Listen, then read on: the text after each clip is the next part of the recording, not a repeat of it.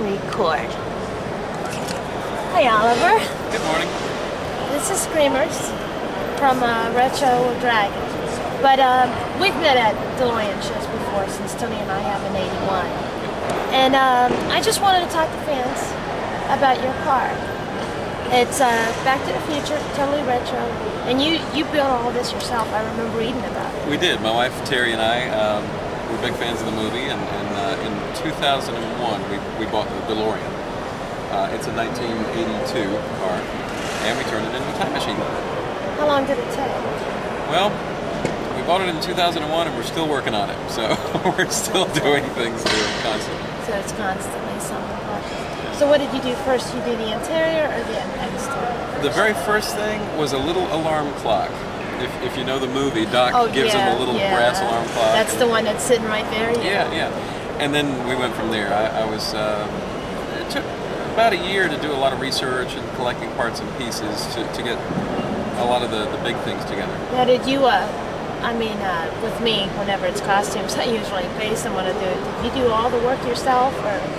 I would say 99%. We have a friend in France who helped me with the really sophisticated electronics of the time circuit display, and they're fully functional and they work, but that was a little bit beyond what I was able to do. He's got an electronics certificate degree and everything. Whenever we were at the DeLorean show in Gettysburg, you could actually twist it and the time circuits would turn on. The keypad works. You can and you can even enter the dates and everything.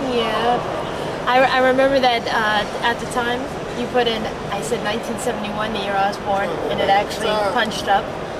Yeah, so that's amazing. It's fun. So what's the future project with it that you said you haven't finished yet? Let's see. Well, we're constantly maintaining things too. We've got fog that comes out of the back, theatrical fog. Oh, seriously? But right now it's needing some maintenance, so we need to work on that some.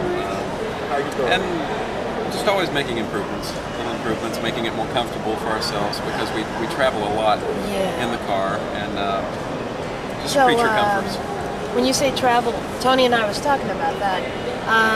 Like whenever you're going to like one of the DeLorean shows, like the Gettysburg show, or even this show here, you guys literally drive it. You don't like haul it or anything? No, we only hauled it once, and that was to San Francisco.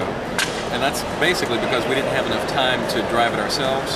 So we had the car sit ahead of us, and we flew in for the appearance. If you don't mind me asking, where are you guys from? Our base is in South Carolina, Myrtle Beach. So it wasn't too bad of a drive probably this time, not compared to some of the other drives. No, it was 9 or 10 hours, something like that. But I love driving. That's the fun part of it. That's why I don't haul it, because it's more fun to drive a DeLorean than haul a DeLorean. So, I know there's a lot of road regulations. People say that sometimes they won't let you drive it with certain things. Does any of this pop off, or has any of the cops ever said anything? It's completely street legal. We built it to be roadworthy and totally legal to drive on the highways. Okay, the reason why I ask, I have a friend that's trying to convert my friend Tom, you know him too. Yes. And I was wondering if there was any kind of, with the ducks in the back or Mr. Fusion or anything. We've compensated for some of our blocked visual, by adding a rear view camera.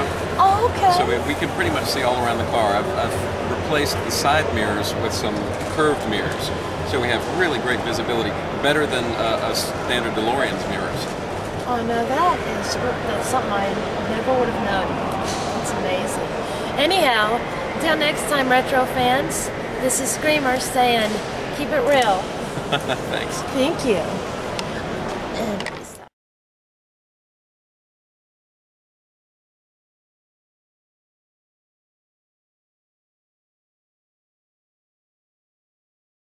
This is Screamers coming from Gotham and the Batmobile. I have questions. Who was this car designed? Gotham City. And what's the name of the dealership? Gotham City Supercars. Sweet. And how much did Batman pay for this? Well, Batman, being the crime fighter that he is, we had to take care of him. It was one of those things to promote our company, so we decided we needed to make sure he had the best car to fight the worst crime. And like with the Yeah, but he had gotten clearance from Verizon and AT&T and everything, so he doesn't have to pay for anything because he's protecting everybody. Yeah, he's protecting. But would he go out and golf? Sometimes, depends on what he has to do and who he's doing it for. And are they going to design his boat now? Well, he has a boat right now. It's in the shop. Tuning it up for year 2012 to get ready for the zombies. I like zombies. I hope Batman can deal with those. I think he's on his game. Get some zombie repellent. Exactly. He's got shark repellent. I'm sure Batman and Robin are working on that too. I also heard that he's good at getting rid of bombs, but sometimes he just can't get rid of a bomb. Well, he tries. He tries. Better watch out for those. He actually gave me a picture of him throwing the bomb, and he's still here, so he must have gotten rid of it. Yeah. But anyhow, this is Screamers coming at you from Retro Flashbacks, and I'll talk to you